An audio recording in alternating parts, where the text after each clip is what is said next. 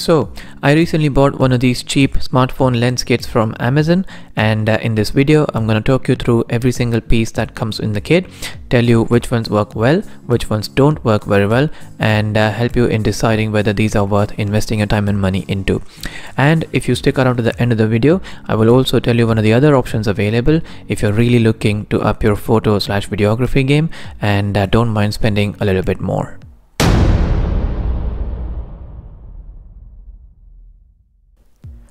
What's up guys, this is Amit and welcome back to An Indian Abroad, where I do a lot of unboxing videos and in-depth reviews, mostly talking about watches and tech, but I also like to feature interesting cars and motorbikes when the opportunity presents itself.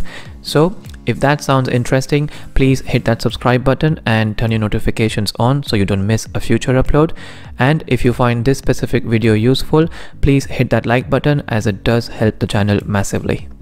So there it is, the smartphone camera lens kit which I ordered. Now as you can see there, this specific one is from Crenova, but there are plenty of options on Amazon and also on eBay, and they all pretty much fall into the same sort of price bracket. So you're looking at about starting from 20 quid and going upwards to about 50 quid.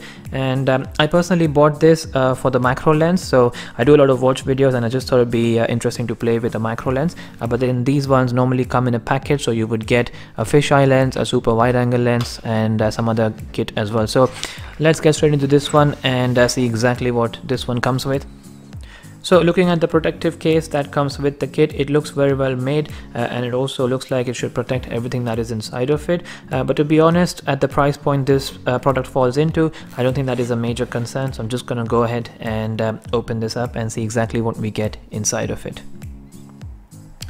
So before even I get into the detail of every single piece that comes in the kit, just the sheer number of things that come in the kit, I think it's already good value for money. But let's now look at every single piece in detail. So starting with this guy here, this is the actual clip that goes onto the back of your phone, and then it also has this adjustable mount for the actual lens itself. And in terms of lenses, from what I can see here, you get 4 of them. So starting with this guy, that is the 235-degree fish eye lens, and then underneath that guy you have what looks like, yep, that is the super wide angle lens as well, so it just should allow you to capture a lot more into your frame. And then underneath that guy you have, I think this should be the macro lens. Yeah, so that's the 25x macro lens. Now this is the bit for which I bought this entire kit for, but we'll test that in a second. But looking at this guy here, this is a gigantic 22x mobile phone lens, so this should let you to zoom in, optically zoom in a lot more than your normal camera would do. And it also comes with an interesting attachment, so I've already seen this here. So this guy is an eyepiece, so you could connect this and actually use it as a sort of single eye binocular. You also get this sort of very basic phone mount. Now I'm sure you can hear that noise there, it is not very well made, so that doesn't give me much confidence of leaving my £1000 phone on this one. But again, this is extra stuff which comes with the kit, you don't have to necessarily use it. And then finally here you get a little tripod, so that also has a rotatable sort of head on it, and then it looks like it's very well made, but again it's a very basic sort of tripod, but yeah, just good to see that they've bothered to put one into this very basic kit. And on the other side here you get some documentation, so I believe this would be the user manual, but again all of these things should pretty much be self-explanatory, but again we'll get to that in a second.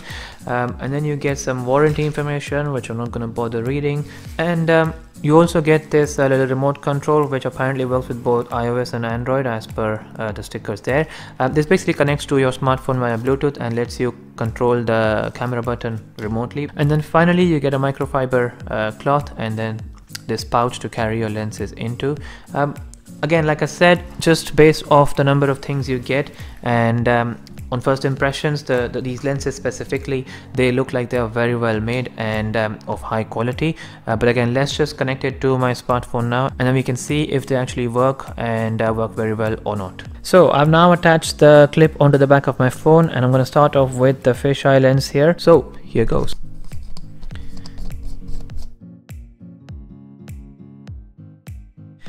So there you can see it. That's the fisheye effect. I think as far as fisheye effects go, that works very well. And in terms of the zoom as well, so I think that zoom takes off a little bit of fisheye effect. Now you do get these black borders again.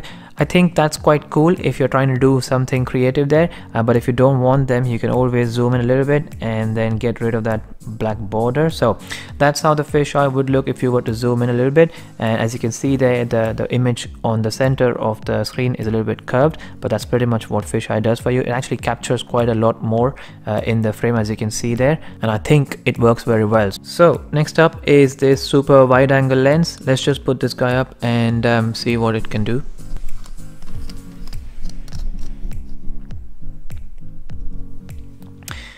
So as you can see there, it actually works very well, and it captures a lot more on this side here. So this bit here, you get a lot more extra on that side. Obviously you get a lot more extra on this side as well.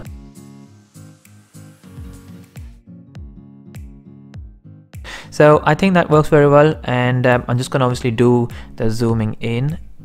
So yep, there's no borders, there's no blurring, so this works very well actually. And this one's next, the optical 22x zoom. Let me just mount it on.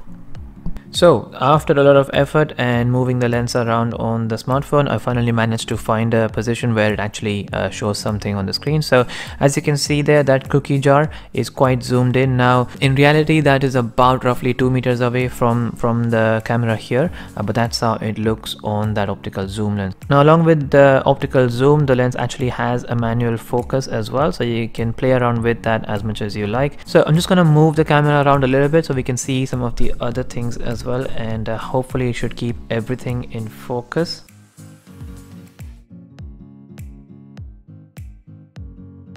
There you can see that remote control toy looks very good. Again, like I said, that is roughly about 2 meters away from this camera, and again you can change the manual focus there to pinpoint exactly what you're looking at. But yeah, as far as I'm concerned, that lens works very well.